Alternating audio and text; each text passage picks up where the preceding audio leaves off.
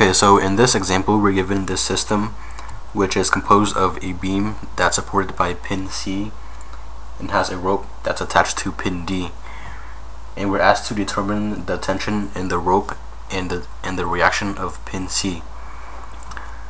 To solve for this, we want to sum the moments about point C.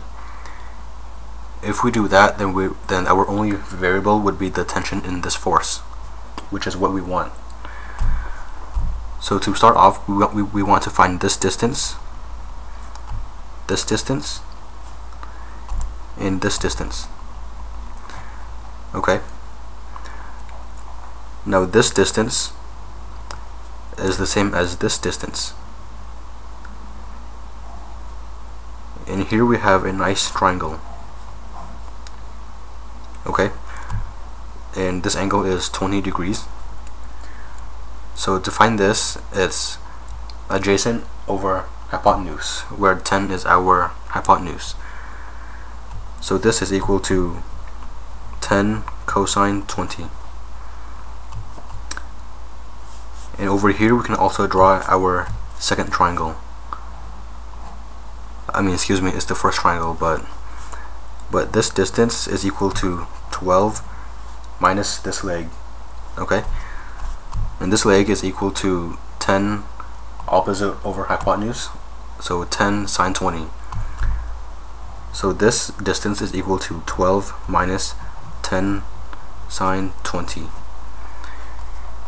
And over here we can draw our second triangle right here.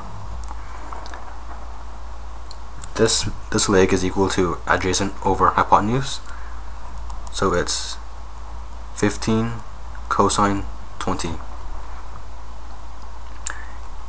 And if we're given this side and this side, we can find this angle. So this angle is equal to inverse tangent of opposite over adjacent, so 12 minus 10 sine 20 over 10 cosine 20, which gives you 42 degrees.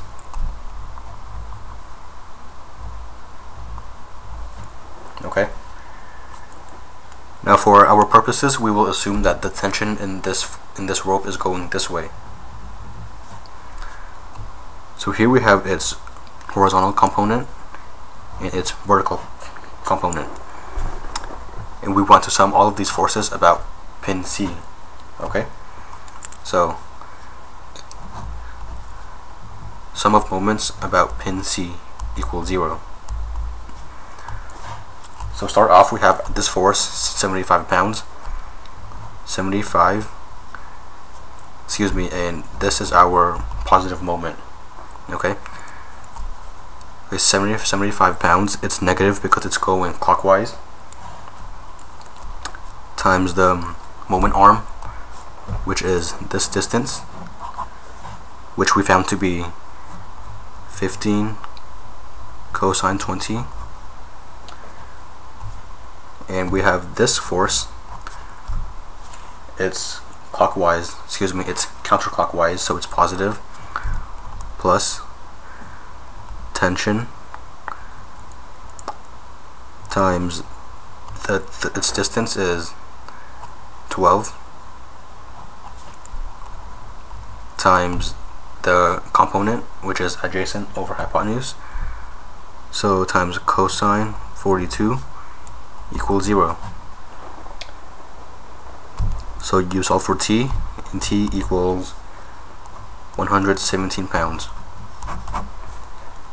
So this is your tension in this rope. And so the next step is to find the reactions at C.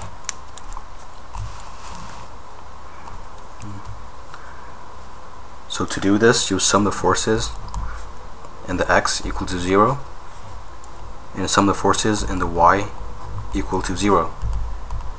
Okay? So for X, we have the X component of this tension, which is 117 cosine 42, and we have the reaction at C. Let's assume it's going like this, plus Cx equals 0. Therefore Cx equals negative 87 pounds.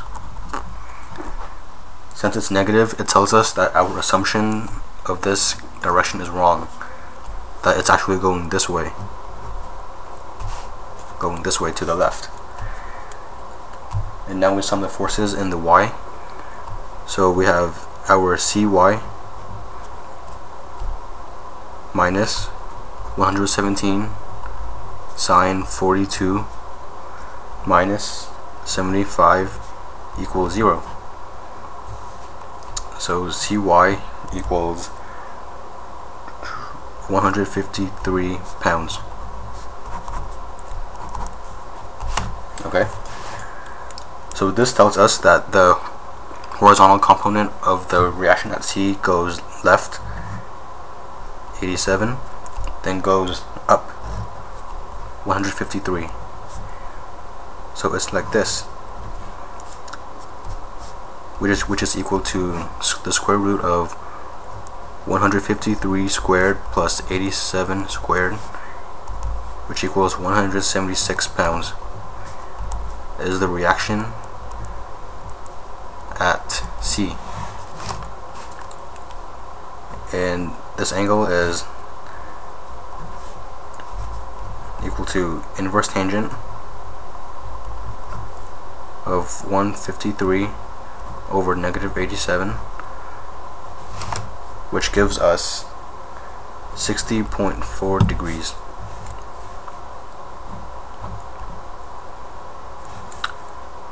So this is your answer, and thank you for watching.